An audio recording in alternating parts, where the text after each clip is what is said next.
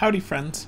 So today I'm going to talk about how to connect UpdraftPlus to Dropbox. For those who haven't heard of it, UpdraftPlus is one of the many backup plugins available for WordPress. I like it because its free tier is pretty generous, and it is the default thing I use for a client or someone like that who is maybe paying for Google or something else, but hasn't Google Drive, or hasn't committed to backing up their site. So I automatically get this wizard installing UpdraftPlus on a new site, so I can follow that.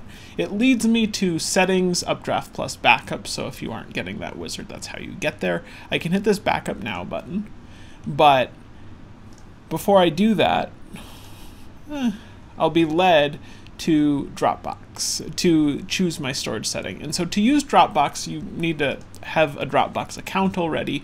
And the way it works is UpdraftPlus will put your files into Dropbox rather than on its own service or one of these many other options that are available. So in order to do that, I'm going to set, we'll take the defaults values here. It's offering me free Updraft Vault, which sounds like a good option, but we're doing Dropbox today. So I select Dropbox here.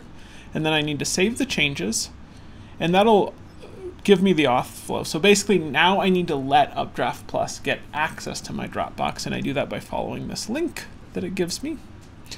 This is a site on UpdraftPlus.com that basically lets me finish off this Dropbox thing. So I hit complete setup here, and if everything works correctly, I should be good. Yeah, so it's authenticated. It's showing my Dropbox account and showing that, I don't use much of my Dropbox storage.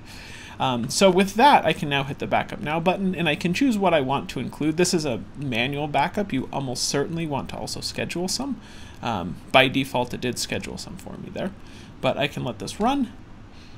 So right now I just got this Dropbox notification that 2 files have been added, and if I look into my site, I can see under Dropbox, Apps, UpdraftPlus.com, I'm getting the backup files from my site right there. It says Gifts for Firefighters, which is that site. So that is where they will be within your Dropbox, is under that app directory, UpdraftPlus, and here again is what it looks like backing that up inside of Updraft. So I went to Settings, selected Dropbox, hit Save, and then went through the quick auth flow there. Cheers.